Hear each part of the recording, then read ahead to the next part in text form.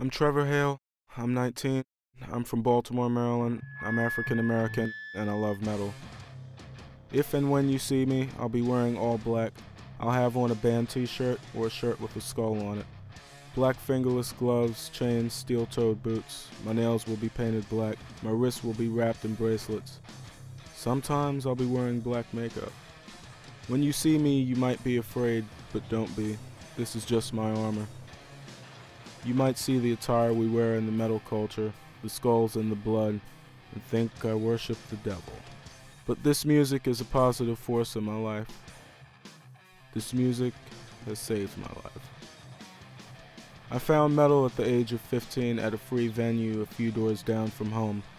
At the same time, I was struggling with depression because I was living in a house full of drug addicts. I practiced several forms of self-harm, such as drawing blood from my palms with sharp tools, burning my skin with cigarettes, and overdose attempts. But then I heard this song called Knives and Pens. The song talks about how you can either choose a knife to harm and kill yourself, or you can choose a pen to write. The song inspired me to draw and write when I'm feeling depressed, as opposed to harming myself.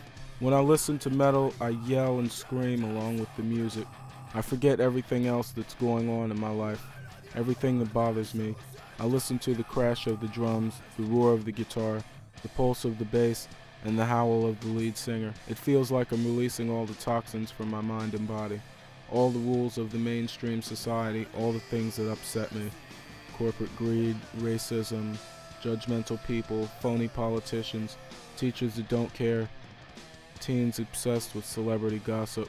A world I've never wanted to, nor will I ever fit into. But I fit into the mosh pit at the front of the crowd. You might not know we're here, but Baltimore is full of metal kids like me, sharing and releasing all of our frustrations together.